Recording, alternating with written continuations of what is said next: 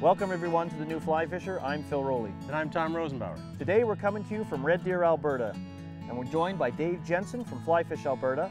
And this area is known for its wonderful brown trout fisheries. And together we're going to show you how to hunt trout on these great western waters. It's going to be a great show. Stick around.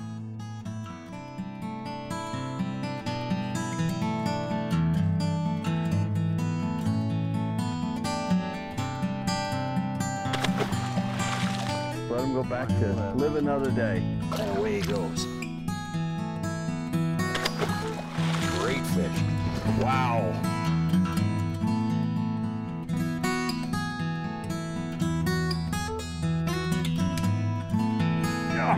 Oh, baby, look at that fish.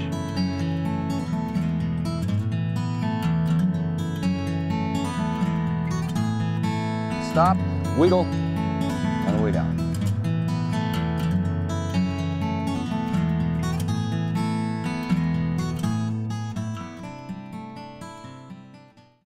On today's show, the New Fly Fisher is based out of Red Deer, Alberta.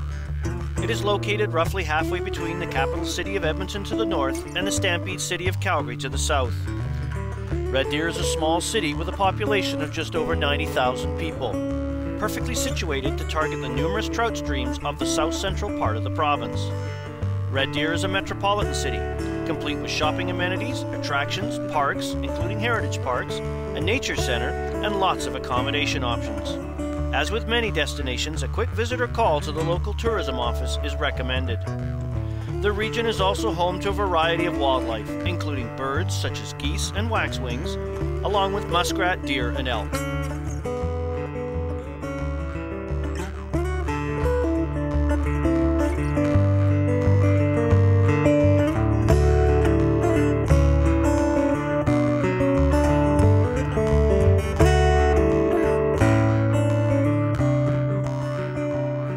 Our guide today is Dave Jensen.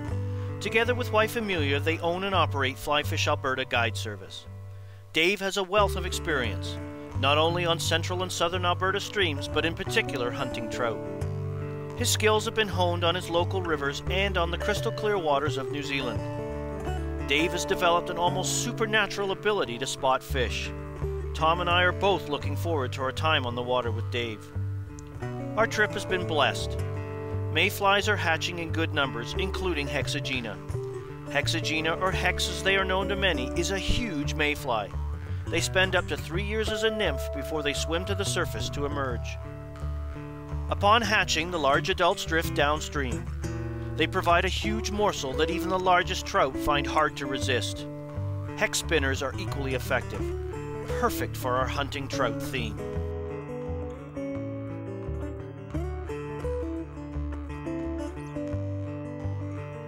When I'm sight fishing for brown trout, I'm looking in the typical areas where I know the brown trout are going to live. That's going to be along woody debris, that's going to be in deep troughs where the current slows down, and it's also going to be at the head of, and inside of seams during a good hatch. And the last thing I look for, especially on undercut banks, is the lower riding fins that are bright yellow most often. And if I'm having a tough time sighting fish, I look right along the edges for those bright yellow fins. So Tom, what we got here today, we're going to be walking up a tiny little spring creek. And right in front of us here we have a beaver dam that's backed that water up. So it's crystal clear water. Yeah. And what this beaver's done, it's real shallow here, but we're going to get into kind of a trough as it goes all the way up. Mm-hmm. And on either side, there's a drop off right against the grasses that the trout will hold right tight to the grasses, okay, come out, feed, and go back. Okay. Now, they'd be normally hard to see, except in this crystal clear water, you can pretty much just walk along real slow, look at the base of the grasses, and walk up. We're looking for heads, pectoral fins, and tails. Okay. On some of the bigger males, they're going to have that big flagging tail. Right. And that's a dead giveaway that he's there. Okay. When you're hunting trout, it's important to figure out what they're feeding on. It just makes fly selection and presentation choice that much easier. And here, just by standing downstream from some prospective water, I've got a good sample of what might be on the menu. This is a big Hexagena nymph, a shuck. Look at the size of that thing. We've got a dun, a bit of a cripple. You can see its wings are all beat up, struggling, flopped over in this film. Another one that's passed away. This was lying flat. And over here we've got a PMD spinner. So right away we can think about imitating Hexagena and PMDs.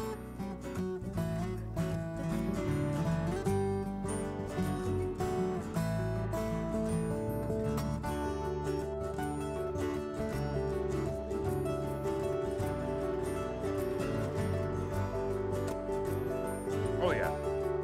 Oh yeah, baby. Ha ha.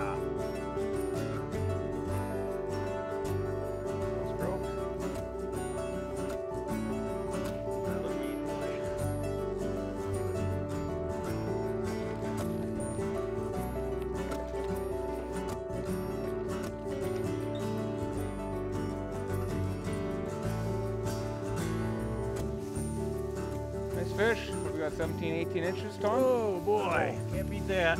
Dry in the middle of the day, in the middle of a fairly bright day. Yes, sir.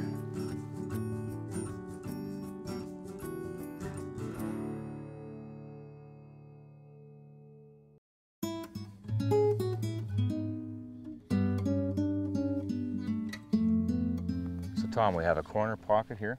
We know brown trout are big, fat, and sassy, but they're also lazy. When the time comes to feed, they'll do so, but until then, they're not going to leave this depth of water. Right now, we have the biggest fish that's working is sitting right there and the top end of the bucket. He'll take the biggest stuff, but there's also 2 more fish that have moved up because we have a PMD hatch, and they're working that seam just in the top end of that seam coming in. Okay, so they move from the deep water up into their current to feed. Yes. Okay. Oh, he's moving. You got him. Yeah. Good show. Good show.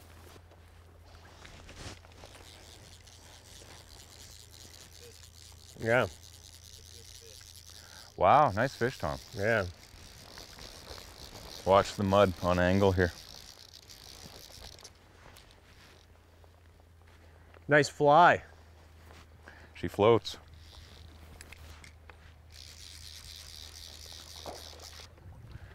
Here's those banks I was telling you about earlier in the trip. Yeah. Yeah. Thought I could do it. There you go. Yeah, it's 18, 19. Wow.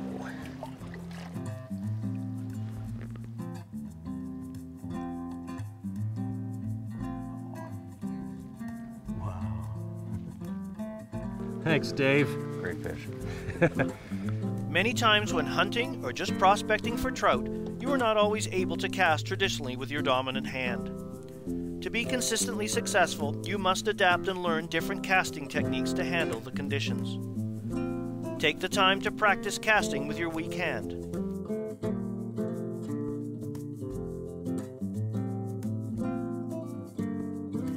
Performing a back cast laydown, or casting over your opposite shoulder using a crossbody cast. As they say, practice makes perfect.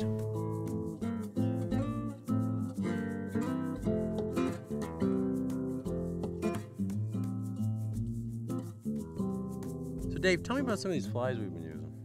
Well, Tom, we got the beadhead pheasant-tail nymph that we pretty much hang underneath any of these other dry flies that we have. Beside it, we have the rabbit's foot emerger, which has been great during the brown drake and hex hatch here. We also have the stimulator. We use that later at night. These fish weren't too shy about anything when the hatch was on. Beside that, we have the get her done. It's basically a huge hexagenia pattern. It can be used as a dun or a spinner. Beside that, we have a sparkle PMD dun. For the smaller flies. Yeah, we did have a few PMDs this week. And beside that, we have a brown drake spinner. Didn't get a lot of brown drakes this week. Hexas kind of took over. And then beside that, we have a hopper. You know, it's a great hopper pattern that you have there. This time of year, it's early season, so the hopper is a little bit smaller. Okay. What Tom and I are doing is following one of Dave's great suggestions, and that's working in a pair up the stream bank. Tom's in the water right now. He's on point, if you will, casting to prospective spots or hopefully a rising fish. I'm up on the bank a little bit, especially helpful on a bright sunny day. I have the vantage to see into the water. I can see fish moving laterally, which is a clue they're taking nymphs. So we can not only work them with a dry, we can also hang a small nymph off a dropper and get them that way as well. So we're just going to keep walking up the bank here, prospecting our way along, and hopefully catch a few fish.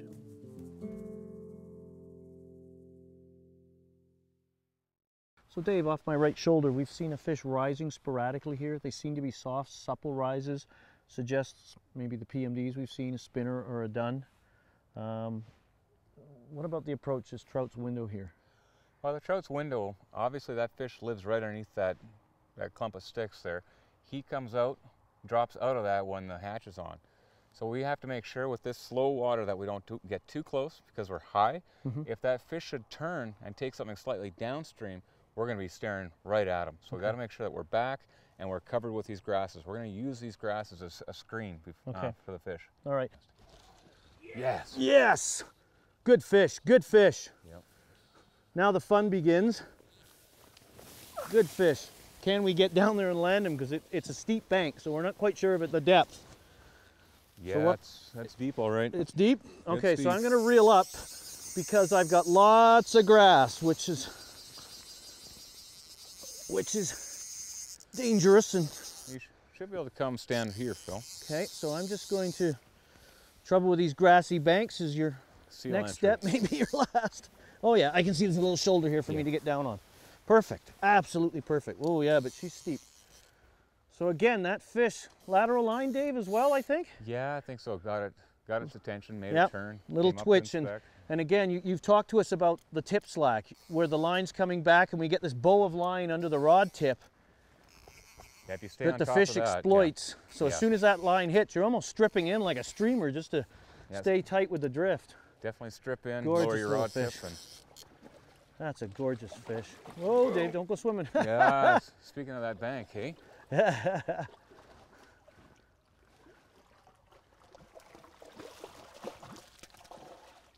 Yeah. He's not too impressed. Well done, Dave. Well done. Nice fish. So we'll just let this fish go back. But there you go. Understanding the Trout's window helps you determine how close you've got to be. And it's best to, as Dave says, protect the edge, not only with the line, but with the fly as well. Work your way in. When the Trout sees it, comes up and takes it confidently. Just let that beautiful fish go back to his home under the logs. What a great fish. Nice cast. Dave. Yeah, that worked well. Nice cast.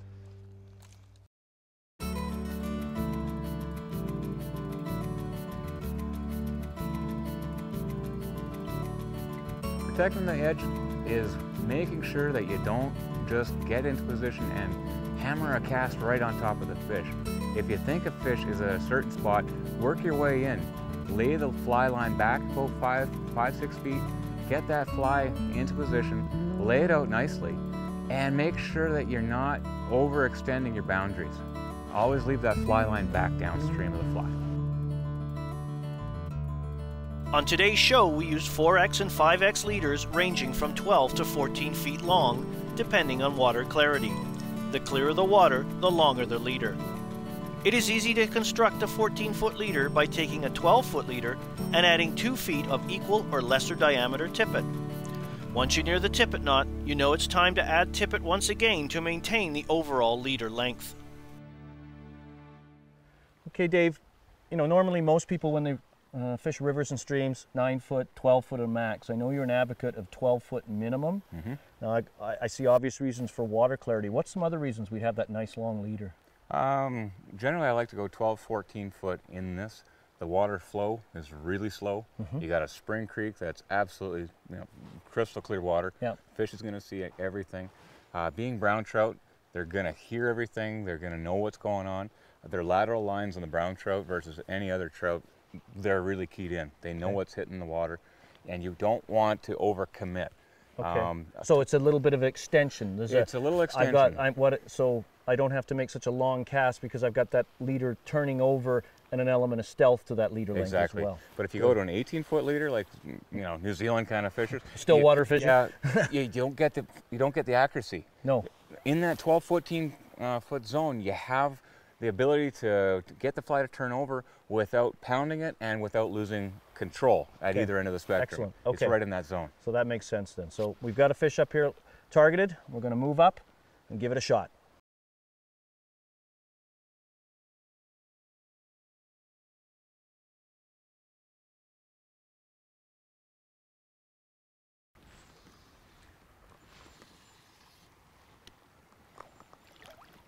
You might even. Oh yeah, there it is. There it is. That's There's the one. the fish. That's the one. There's the one we've been watching. There's the one. So I'm gonna keep. He's coming right. He's gonna try. That's the one we wanted. So yes. Again, great tip there. I was trying to pinch the line off to let it slingshot over because I was concerned about splatting the fish, and you end up doing exactly what you don't want to do. Let the line shoot. Have faith in your casting ability to let the line roll over and do what it was designed to do. And look what happens. Nice brown. Nice fish. Nice fish. Oh, thank you. Thank you, thank you, thank you. Good job. Look at that. Look at that. Is that a... Look at that. Want to hold your rod? Yeah, if you wouldn't mind. Absolutely. We took the hopper, which I think I see a hackle sticking out of it. I think my hopper's due for a change. So we'll take that out. Hold on. He wants it so much, and now we've got a dropper set up here, so we'll deal with that. So again, that's the upstream approach, and why we systematically work up the run so we don't spook the fish. And that's just a classic dry fly approach, taking advantage of the fish's blind spot, as we refer to it. Just a gorgeous, gorgeous brown. This hunting fish is just a riot. Not a lot of fish, but just a real intimate contact. I love it. So we'll just let him swim out of our hands, go back and rest, and hopefully another angler can share the same experience.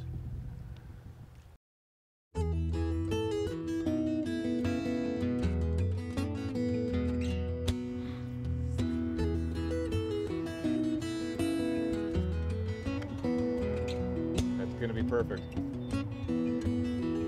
Here it comes. Oh! I got it. So do I actually caught the fly. Patience is the #1 thing when trying to find these fish, hunt these fish. You have to allow the fish to work its cycle. If it's going to go downstream of you and work back upstream, you have to let it do that. If you're not sure if it's a fish, you have to sit there sometimes, wait 5, 10, 15 minutes, and see if you see a tail, maybe a head, maybe a peck fin, see movement. You're always waiting to see what's going to happen. You're always waiting to get just the right moment before you commit to anything.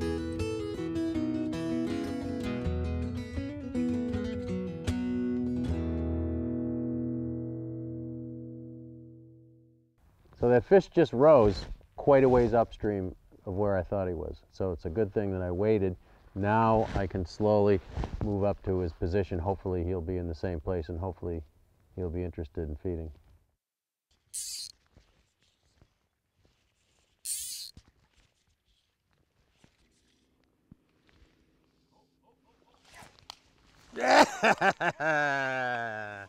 Well, I'm trying to keep him out of those sticks over there.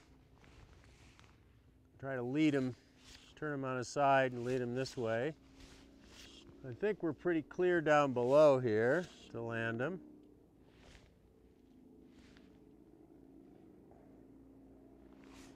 Yep. He's not 20, but he's a nice fish.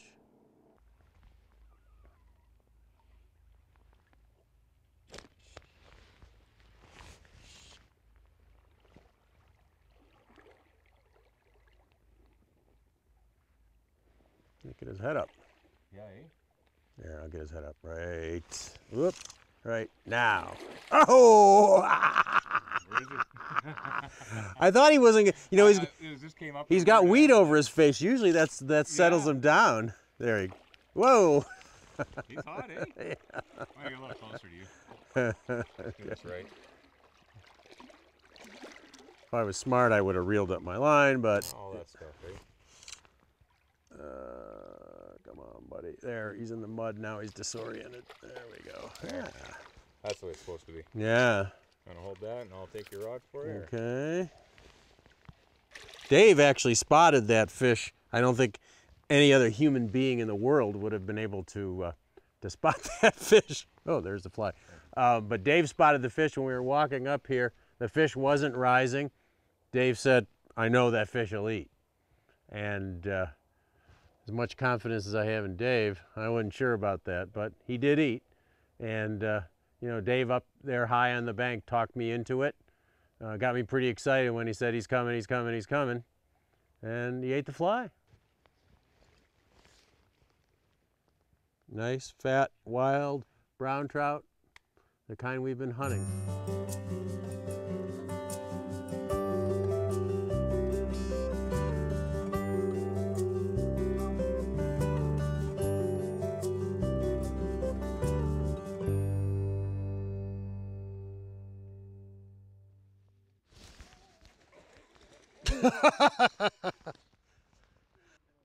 Well, we were fishing for a riser up there and he wasn't interested, and this looked awfully good with that overhang there and all those sticks and good feeding lane, so I let the fly go down there, and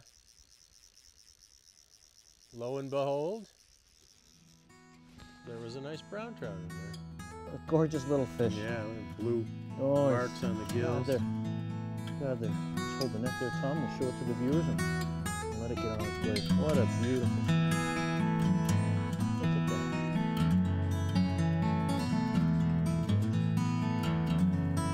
Well, it's been a great experience. Tom and I have learned so much from Dave about how to hunt for trout. It's just been incredible, hasn't it? It's been fun. It's been fun. Fun and educational. Hopefully you've learned a lot as well, and you can add these tricks and techniques to your repertoire. For more information on this show and others in our series, please visit us on the web at thenewflyfisher.com. Thanks for joining us. We'll see you next week.